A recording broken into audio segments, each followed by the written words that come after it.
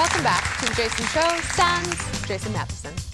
But I'm Peter Newsham. I'm filling in for him. Yeah. I think the show's going well. I think so too. Don't you? Jeannie's doing well. The bear is strapped in. Yep, everything's all good over there. We're ready to go. I've got my audience. Marge Simpson shoes on. Everything's fine. Everything's good. Okay, you know we're big fans of the Hallmark Christmas movies on this show. Duh. You are. Well, Ted and I, we love them. All right, fine. That's fair. I know you're a big fan, that's for sure. The queen of all those movies, Lacey Chabert, also does other Hallmark movies, including a sequel trilogy to The Wedding Veil. So when Hallmark asked if we had anyone who wanted to interview her, producer Ted said, of course we do, obviously. Obviously. And he booked himself. Take a look. So good to see you. You too.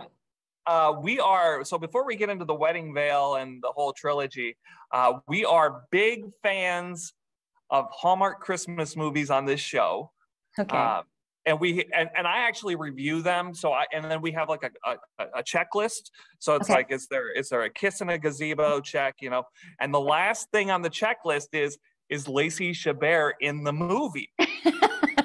So sometimes it's a check and sometimes it's not. But so we are big fans of yours and of Hallmark. Tell me about The Wedding Veil, the second trilogy, 3 movies, 3 weeks. How does this work? Yeah, so the original trilogy was last year, and we were so appreciative and thankful that the audience tuned in, and they seemed to really enjoy going on the journey, not only of the romantic stories, but of the friendships. And it was such a unique experience and exciting opportunity to have the chance to continue the stories, you know, see where the characters are now that they're married. Are they going to start families? What are they navigating? And so we get to return to Avery and Emma and Tracy. And it was just so much fun to film. The first time around, we were able to go to Bulgaria and Italy, and this time around, we go to Greece in Tracy's movie. And it was it's been a blast. How did you, I mean, a first trilogy is one thing, but then like the second trilogy, how did you guys come up with, we can keep this going? I feel like we have ideas for many more if we have the chance. But, you know, in the original films, we find a wedding veil. We decide to buy this beautiful wedding veil at an antique shop because it has this legend attached to it that anyone who is in possession of the veil will find true love. And it turns out to be true. And all 3 friends find love and romantic relationships and end up getting married. And so we had to come up with a way, how do we still involve the veil and intertwine it in all of the stories?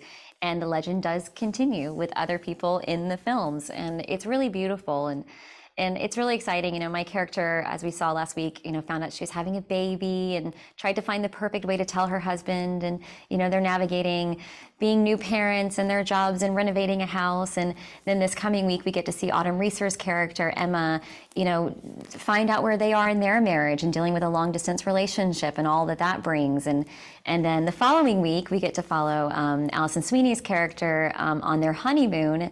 She and Victor Webster, they go to Greece. And so we all got to go there. So Autumn and I got to go there and work on the movie for about a week. And it feels like the adventure you see on camera is one that is really happening in real life, which is nice.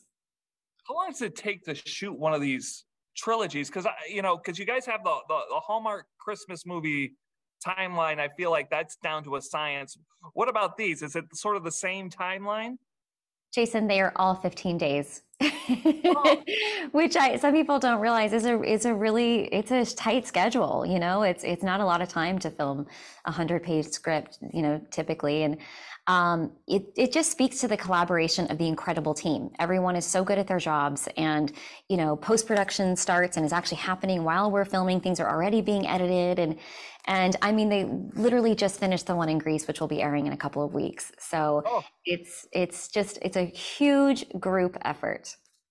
So when do you start, now shifting gears, when do you start shooting the Hallmark Christmas movies? Well, we typically do those during the summertime. That's how the schedule usually works out.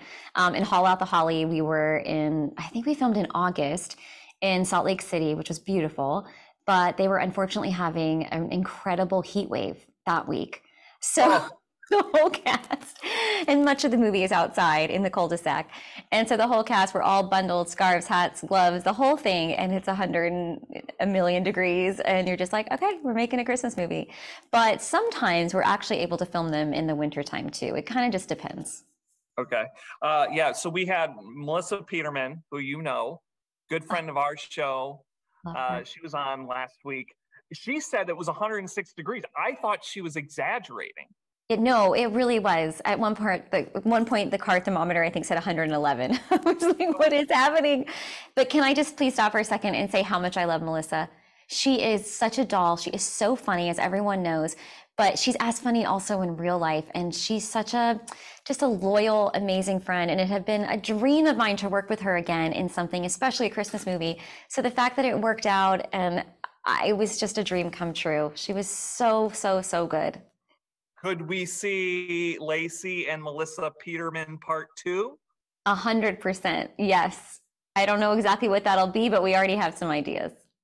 I do have to say quickly that comparing this past season's slate of Hallmark Christmas movies, I thought people say that, oh, it's got the, a formula, the plot line are the same.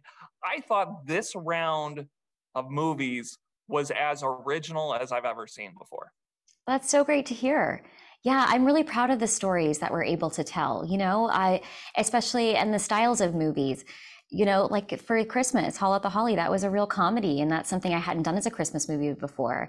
And, and while still maintaining what I think what it is people come to Hallmark for, which is to feel good and that feeling of community.